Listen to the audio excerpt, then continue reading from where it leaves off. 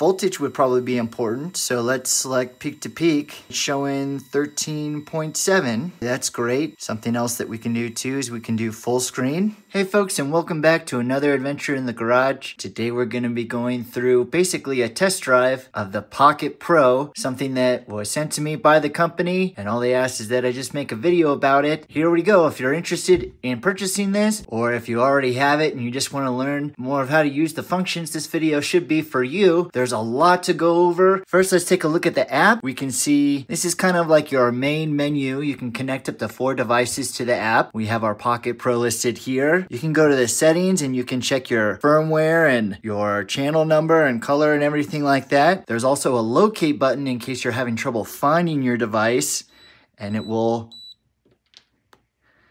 send out a little tone and a blinking light for you. There's also your battery indicator, your channel number, and you can pair it or unpair it. And then from there, the next is gonna be our menu where we can select multimeter, oscilloscope, logger. These are the 3 main functions available to us. There is a range tester, which you have to pay extra to unlock that feature. And at the time of filming this video, the power meter and waveform generator are not currently yet available. We're mostly gonna be focusing on all the functions of the multimeter and helping you get set up with your oscilloscope. Now I'll be going over some of the details that are on the screen and going back and forth between that and the meter. A couple things that I wanted to point out is that we can see on our app on the upper left hand corner, it's going to be a reminder of your warning for limitations for voltage or for current, depending on what setting that you're in. So we're just in the voltage measurement mode and it's letting us know, hey, no more than 600 volts available to you. You can also save whatever measurements that you take. You can hold them, and you can also turn on and off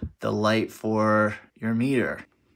Couple things that we're going to want to look at here. We'll have our mode. Whatever mode is automatically available to us, depending on what setting we have here, will be highlighted. So if I change my mode on the meter, it'll automatically update on the app. So I thought that was pretty slick. And then for amperage, we can see there like that. So we have our mode, which we can adjust here on our meter, and that will update on the app. We also have our functions. Most of the time, it's going to be our min or our max value. Min and max values up here in this upper left-hand corner. You can also reset. Also a little note, when you save a measurement, it'll also store your min and max values in your saved file, which will be down in your history. Let's go ahead and just take some basic measurements. We are in the volts DC mode. Great. We can see 9.64, so I can hold this measurement if I would like, and that way it just retains it like that. And then I can even go ahead and save that. And if I want access to that, I can go down to my history and it's stored there. And then I can click on it and it gives me a lot more data. Let's go into the voltage AC setting. Some of you might be curious about the big red bar at the bottom. That's essentially just an on-off button. If we'd like, we can go ahead and take an AC measurement. Okay, there's that. And then again, we can go ahead and see that it stored that max value for us. And then if we want, we can save it, check it out, and there it is stored in history. Now, if we have a bunch of stored measurements, we can go ahead, we want to get rid of them. Go ahead and click history. We can click delete, and that'll delete them all. Or we can share it via text or other means. So that covers our voltage measurement settings. Let's head on over to the resistance, milliamp, diode, capacitance settings. And so we can go to mode. Now, something kind of tricky, you want to make sure that that selector is right on exactly and clicked and engaged into the measurement that you want to do, or else your display won't show up correctly. Now we have a lot more features available to us. We can do resistance, current for AC and DC, temperature. Let's check out our resistance. Let's go ahead and take a measurement of a resistor. What's included with the Pokit Pro, they do have these little clip probes. I'm not a big fan of this style, although they look very nice. I prefer these standard probe slip-on alligator clips. These also work with the Pokit Pro, and they also slide on. They can make measurements like this a little bit easier. These alligator clips aren't as nice as the ones that come with the Pokit Pro. Great, so we can see that we have 149. Go ahead and save that if we want. There's also a temperature probe. Now for temperature is pretty slick. We can select Celsius or Fahrenheit. There's also a calibration if needed.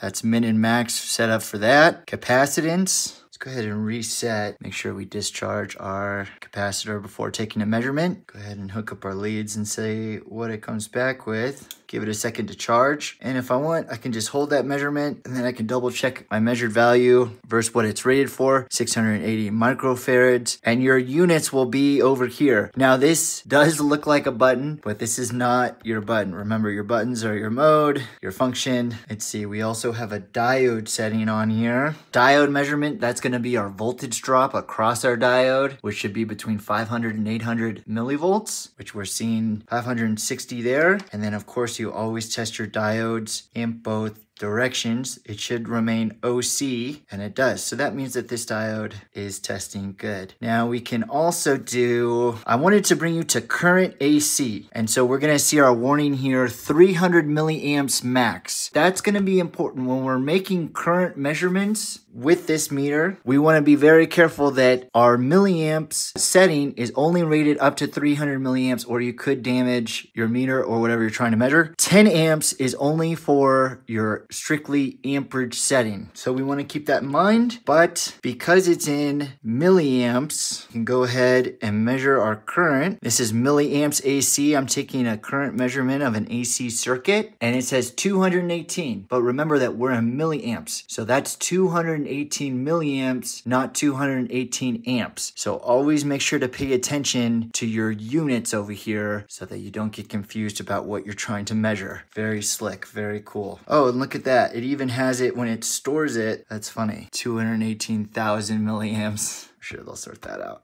For the last of our multimeter settings, I wanted to do a higher amperage measurement. I can go to mode here, change the mode on my meter. Now it says I can only measure current DC or current AC. I'm gonna do current DC measurement. Our warning has changed. This is really helpful that they do this for us. 10 amps for no longer than 30 seconds at a time. It's because when we're measuring current, things get really hot. There's a lot of current that's flowing through your meter. You don't wanna be carrying 10 amps of current through your meter for longer than 30 seconds or you're gonna have a bad time. Got a little light bulb here. Now remember, when we're doing current measurements, we're always gonna be doing it in series. And so we can see, okay, my 12 volt light bulb is pulling just over 2 amps. That's great. And then if I want to save this, I've got my hands full. I can press the button on the meter and you'll see something show up at the bottom of the screen. It says measurement saved successfully. That's great. And then I can go into my history and then I have that 2.14 amps DC and I can look at the details. So that is really handy to do. Now that we've gone over like the standard multimeter measurement stuff, let's go ahead and go over to the oscilloscope side and see what that kind of function looks like. Remember that this is linked via Bluetooth to your phone or to your tablet, so the oscilloscope refresh rate is limited in what it can do, but the fact that it can do it at all, I think is pretty impressive. I can head into menu, back to oscilloscope.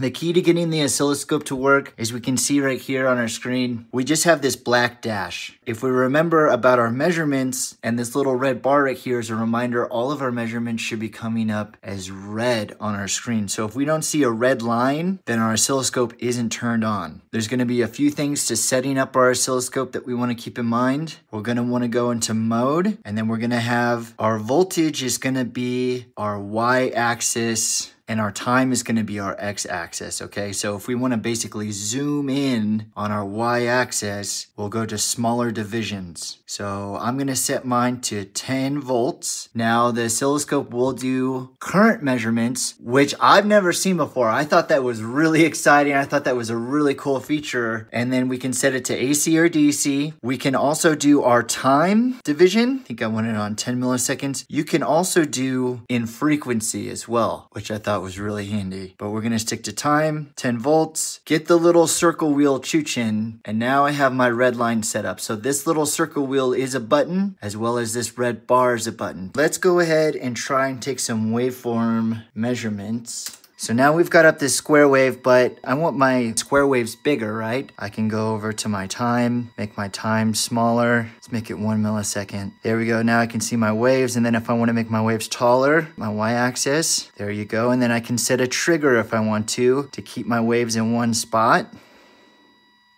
the little circle has stopped turning since I did my trigger like that. Now I've got my little wheel turning again. So something to pay attention to if you're not sure if you're looking at a static measurement or a live measurement, you want to make sure that you have your red wave or yellow or whatever channel that you're on, and then you want this little circle down here in the bottom right to be spinning. It can be a little finicky at times. The fact that you have a Bluetooth oscilloscope on your phone or tablet is pretty impressive as it is, so just try to be patient with it. Something that we can do too is we can move our reference point up further. Why would we want something like that? Well, right now I'm only doing positive voltage.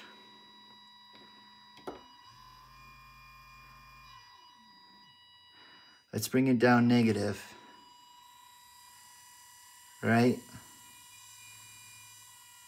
And then something that's handy too, if we go down to functions, this is a really great way to take our measurements. We can do frequency, period, peak to peak, RMS, average, and duty. For like a little pulse width modulated square wave like this, something that I'd want to see is probably frequency coming in at just around 1K hertz. And I'd probably want to see duty cycle. Okay, I'm at about 63% duty cycle. Voltage would probably be important. So let's select peak to peak, showing 13.7. That's great. Something else that we can do too is we can do full screen, which is really nice. And then we should be able to save. Waveforms are saved successfully.